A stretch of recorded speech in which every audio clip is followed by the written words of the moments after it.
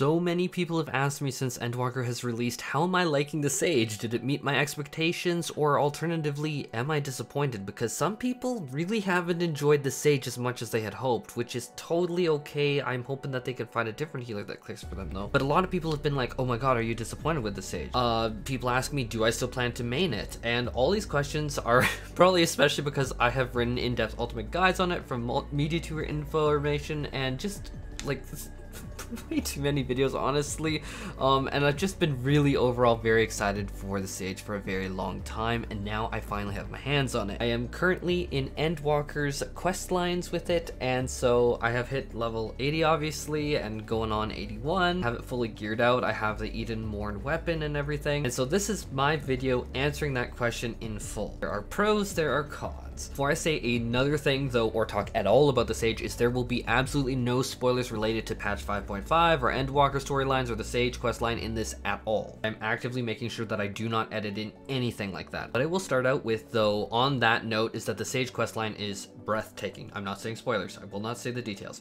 The details in the questline though, I will say, are stunning, and like the attention that they did to particular aspects of the content was just at a level that you'd come to expect from the 14 development team. It was really their level of work. It was really, really good, and it really told me a lot about a lot of things and got me informed on a lot of things regarding the Sage, its place in the world and such. That is incredibly vague, but I wanted to avoid spoilers. But basically the questline does a ton to make you understand what the Sage is about, and it doesn't just tug at your heartstrings, but rather grabs them and yards at your heartstrings. I will say that I got a little emotional at times. I was like, oh my god. And as someone who did take courses in the past in medicine and cadaver anatomy and such, wow, the story just the Sage's lore, the story, all of it resonated with me. Like, I feel so connected to the Sage at this point with its lore and what it's about. It's just absolutely wild. I've never felt this way about a class in any game before. No, not even the Scholar, and I made the Scholar for like a decade. I have never felt this way, and yes, I do remember the Medic from Wildstar and such.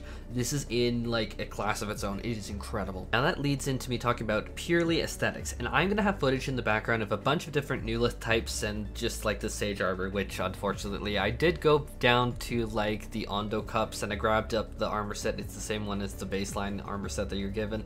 But yes, the armor, the baseline armor looks incredible. Obviously, we've seen that a ton. It looks great. The visor on top of your face looks really good.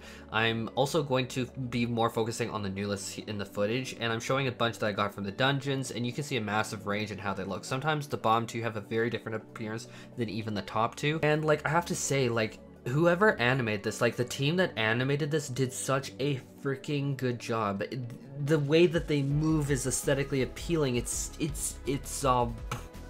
well done. It's extremely well done from top to bottom. The Newlith, the weapon itself, the animations, everything, the attention to detail is beyond anything that even I could have hoped for. Very, very, very high quality work. Now we're talking about impressions with the Sage's toolkit, and the footage here is explicitly from the Shadowbringers dungeons before I got Panhaima, because then we go into 6.0 spoilers. We are avoiding those spoilers at any cost here, but I can say when I got Panhaima, oh my god, the damage intake was so smooth. I have a lot to say about damage intake on the Sage. It is literally the smoothest damage intake healer in the entire game, bar none. It is incredible. But now I'm spoiling my video. But the first thing I want to get out of the room is this big freaking elephant here, the learning curve. It is steep. It's there. I have heard so many people ask me, oh Cole, are you freaking disappointed with the Sage? Do you really think you're going with it? We keep wiping in dungeons. Oh my god, I can't get past the like spider pull. The tank needs to do like individual packs of mobs with me. I'm gonna be serious. If you are not comfortable with weaving in your mitigations, with weaving in like your barriers, with doing a lot of DPS as a healer, I don't think Sage will be the right fit for you. And that is nothing meant as an insult. People have different playstyles, and you know what? White Mage is fantastic, and it plays very differently from the Sage. It's a lot on GCD. Ast plays very different from the Sage. It's a pure healer, just the same as the White Mage, but now it focuses more on OGCD heals. Alternatively, if you want to be a barrier healer that doesn't necessarily get penalized for not doing DPS, then I do encourage you to check out the Scholar, because the fairy heals regardless if you do damage or not. This is not like a diss, that is like the furthest thing that from what I am trying to do. I just think different playstyles, like different jobs, appeal to particular playstyles a bit more than others. I can say it fits my playstyle. This is what I have wanted for a very long time, and I can say during my times as dungeons, as someone who has taken Scholar through them ad nauseum throughout the, like 2.5 years of Shadowbringers, I can say when I push it and DPS'd as hard as I could, like pedal to the metal, like just slamming it as hard as I fucking could, like, it was amazing. The cardio system felt incredibly rewarding. The heals were focused where I wanted, when I wanted, and everything I asked for was delivered, and I love it. I really do love it. Now my next point is Sage damage intake feels a lot smoother than even the Scholars, which the Scholar already was smoothing out the damage intake. The Sage is even smoother. I am saying that is at least my opinion. I don't know if that's an objective fact. That is honest to God exactly how I feel, and I know that I might make people confused at first because Sage has the combination of Haima and Panhaima and Taracol and Caracol. It can be very, very easy to kick up their cardio procs with Soteria too. Undeniably that, alongside the other parts of the kit, like the HOLOS ability, that is another 10% damage mitigation that can stack individually. Like Taracol doesn't stack with Caracol. Those are individual, but you can stack with HOLOS. Like overall, the Sage just feels like the damage is just taken in smooth. Like the damage intake, the damage intake profile, if I had to make an analogy, it's like velvet. It's like silk. It's smooth. The cardio underneath Haima effect feels great, or even Panhaima single target feels, oh my god, so good. And the fact that I can control the Haima effect, oh my god, I'm a little bit of a control freak, whatever, but it felt good. Unlike Seraph's Seraphic Embrace, which is very powerful, I'm not gonna say it's not good, I could control this, and it felt really good. Or Panhaima being non-stop AoE shields, I'm gonna take that over Seraph's shield and heal split, respectfully. Again, that's a preference thing. That is my preference, though. Or take Tarcole with the 10% mitigation over Excog, that's gonna bounce HP bars up and down. Am I saying Excog's bad? Absolutely not. It's a very good burst skill. You combine it with Recitation, you can basically go AFK in a dungeon. It's not what I'm saying here. Excog's good, but what I'm saying is like the smoothness factor. Excog's gonna be whoop, whoop, up, down, up, down. Tarcole's gonna just smooth it out over its duration. I'd almost invert it and think, oh, like this is like a inverse heal over time effect because the damage just doesn't come in. Started noticing during pulls that I gravitated to using Caracol for that 10% mitigation, and then like initially, and then leading into resolving extra chip damage right before the mitigation from Caracol went away with Taracol to give that like ongoing 10% mitigation. Taracol also gave that burst of healing, which really felt really good for picking up the tank kind of in the middle of the pull pack. I mean pack pull. And then you add in the HOLOS 10% for 20% mitigation stacking. It is incredible. I will need to see more at level 90, but Sage's mitigation and damage intake smoothing is stunning. I cannot emphasize this enough. I am incredibly pleased with it. It is like spike damage should be pretty much never really seen on a Sage. On that note, Haima and Panhaima do also stack too, which resolves a huge issue that I had with the Sage versus Scholar, and the Sage that I had problems with the fact that Scholar, when Seraph's out, is such a strong burst. The Sage can now stack Haima and Panhaima so they can burst with the shields. So that problem of mine was basically obliterated. Let's talk about the mobility ability Icarus. I love it just as much as I thought I would. Icarus is amazing. She's perfect. She's beautiful. She's modeled because she could run out on the runway in a diaper, and I would still say, oh my god, Icarus, you look beautiful. It is actually a game changer to the point where even under 24 hours of using the Sage, I found myself using it just instinctually in positions that I never really thought of using it on a healer. It just felt good to the point of going to another healer. I might be actually annoyed, just being like, you don't have this. I wanted to use this mobility. What the hell is going on here? I worry now. I might just be hooked on the Sage. Now, on the note of mobility, let's talk about always casting damaging spells to get the cardio procs. That isn't really a problem for me that I experienced so far on the Sage. Harder content might push it, but I'm really finding myself rarely even needing to use Toxicon stacks. You have so much mobility with Phlegma Balls, refreshing your Eukrasia Dosis dot, even your shields are instant cast that you can move during. It's incredibly nice to have the fast shields, by the way, on that note, because sometimes they're not perfectly on point and can miss an incoming tank buster. Hey, I never said I'm perfect. The cast time of Adlo is a deterrent at this point, to me, in my opinion. It's just preferences, guys. Not objectively a fact, it's just me, my take here. Mobility, I have had very little problems with spamming damage nonstop. It has been very easy. Now, other things stood out, like quality of life things, and I don't need people to stand in my 8-yard range Sacred Soil. Instead, I apply Caracole to people in 15 yards range of me, and I don't care where they stand after that. That feels freaking good after so many people, after so many years of people just standing outside of Sacred Soil. Another example, and I honestly could keep going here, but I'm gonna like try and make sure my video doesn't get to like an hour in length, but Soteria is convenient.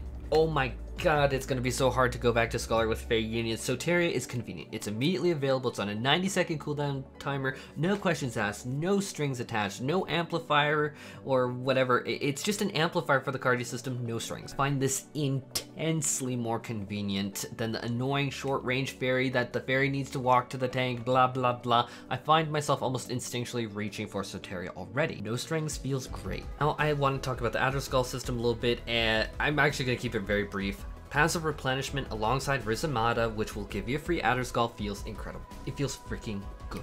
I like it over the Aetherflow system. Getting my hands onto it, it is a big improvement. Again, this is all preferences. I know that it works out to the same mathematically, but it feels better to me. That's under 24 hours of playing the Sage. Also like that I don't have on the back of my mind stressing about wanting to spend more on energy drain. I don't want to say stressing, but I just don't. I appreciate not having that cognitive load on the back of my mind of like feeling the urgency of like, oh, I want these energy drains, just volley them out. And I always had this urgency in the back of my mind, and I just felt more relaxed on the Sage. It's ironic because it is a new job, and I'm like, why do I feel more relaxed on the Sage? It was really weird, actually. I don't know how to even describe that. I'm gonna have to think about it and do like a follow-up video, but like I literally felt more relaxed on the Sage when I was healing. I don't know why yet. Those are my feelings. I think that it has something to do with this. So now to the negatives for the Sage, because to be balanced and fair, there should always be some problem. Nothing is perfect, and the Sage is definitely not. But these are some of the issues that might be more me getting used to things over time, because it has been, I've played the Sage maybe 10 hours at this point, and ironically enough, I've had to get a lot of sleep in just because I was so tired from work on Friday. I mean Thursday. So maybe I've gone 10 hours in, but these things did stand out to me. First one is my biggest one, and Eukrasia is a skill that you use very often as a Sage, obviously. It's a very big thing. They were talking about, the Sage augments abilities and how it was a big system.